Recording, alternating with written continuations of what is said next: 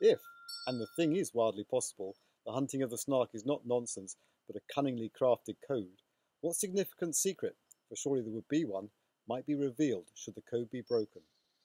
A more recent author, Terry Pratchett, had this to say about so-called nonsense.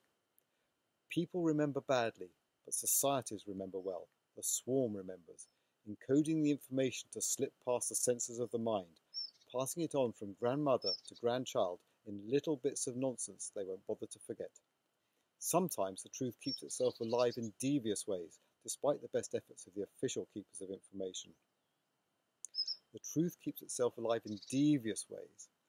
Many years ago, I worked out that nursery rhymes, those little bits of nonsense, were tools for learning the stars. Wrapped up in their apparent tomfoolery was a technique used by storytellers to craft stories from star pictures. It is from this ancient tradition that the hunting of the Snark was born. And what about those official keepers of information, those who would kill off the truth if they could catch it? The hunting of the Snark holds the key, and there is one particular sentence that can be used to unlock the code. It concerns the baker, an odd fellow who would joke with hyenas returning their stare. Now, this isn't something Carroll could stumble on by accident. It shows an intimate knowledge of star pictures and the construction technique used by ancient storytellers. Let's see how it works. The stars might seem a daunting place to go finding pictures like hyenas, but fortunately in this case the hyena is based around a constellation that most people would recognise. It's the Plough, constellation Ursa Major. The Big Dipper is another name for it. It's a bit like a saucepan.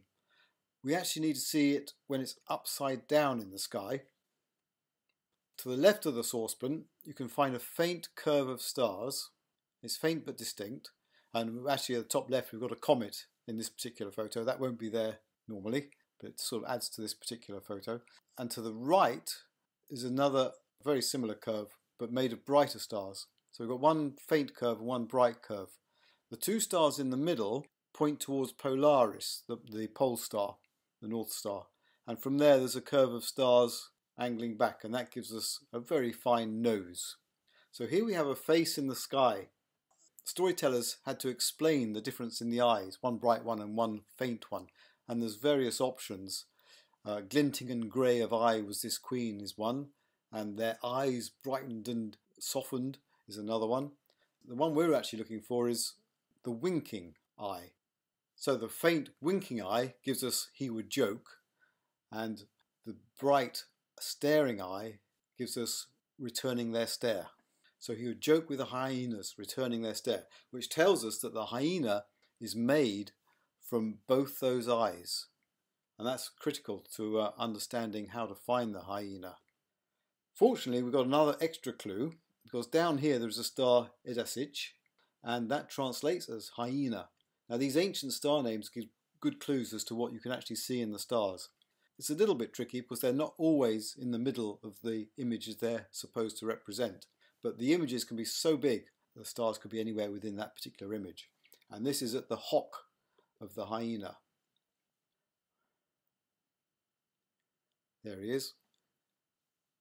You need to check out the defining points of a hyena, and they have a sort of mane running down their back. Their eyes are very forward compared to the ears. The nose, as you can see there, has actually got added whiskers by that comet. That's a pure fluke in this case. But his jaw is wide open, and he's a very active hyena about to attack, or shying away from something but showing his fangs. His upraised leg is throwing up dust. That curve of stars that form the bottom of the nose can be seen as dust being thrown up. And his tail. Hyenas have a very distinctive tail. When they attack, their tail stands right up on end and it fans out. And the fanning out is in Coma Berenices, Berenices' hair. Now, herbivore might be have as much to do with that as the hyena does. It's all related and quite intriguingly involved. So back to the face. This face is also the face of God, because if you read the New Testament, you can see that he winked at sinners and the like. This is part of it's the complete reason why truth was wrapped up in nonsense.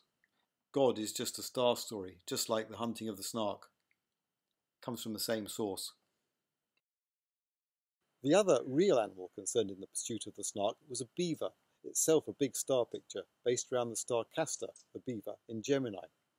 The bellman assures his crew that the beaver had often saved them from wreck, though none of the sailors knew how.